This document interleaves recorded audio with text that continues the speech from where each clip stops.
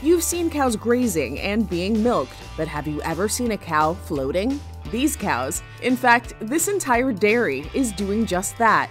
In the Netherlands, Floating Farm is a working dairy that sits among the cranes at a Dutch shipping port.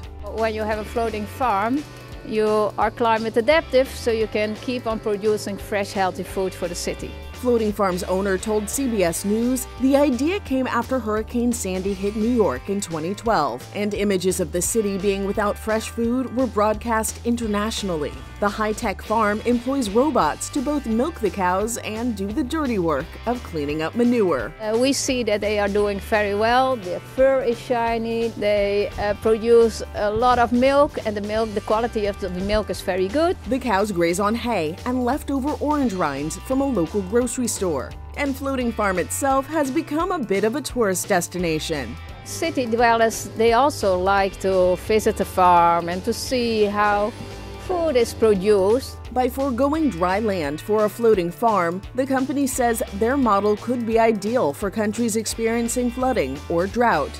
Floating Farm has been so successful, they're expanding to a second farm to grow vegetables, using the cow manure as fertilizer. This is Inside Edition Digital.